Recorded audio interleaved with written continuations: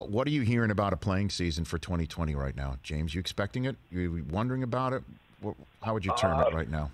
Kind of everything. We're still waiting to hear on decisions that the league is making about if there's going to be fans or if the season is going to start on time. What we're going to do with preseason games. So it's really we're kind of just playing it by ear. I haven't heard much. I hope that we can start on time. I'm itching to get back and get back to just playing football and being around my teammates and just getting back into the swing of things. But we have to take all precautions necessary, and I'm staying ready, but I hope we get back soon. But I haven't heard much about it. Well, I mean, are you technically somebody who is more vulnerable to this virus because of your history with Hodgkin's lymphoma? Are you somebody that would be in a high-risk group, or have already been told that? No. I was talking to my doctor, and we were talking. And, I'm going on 4 years now from being cancer-free. So my immune system is back up, strong and healthy.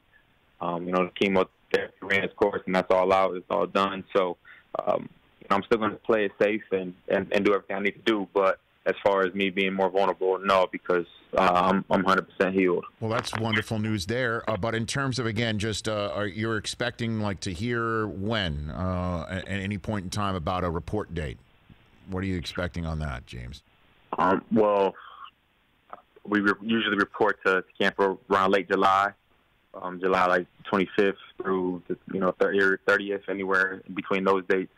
And so I'm hoping we can get back to that, but those are nothing is set in stone.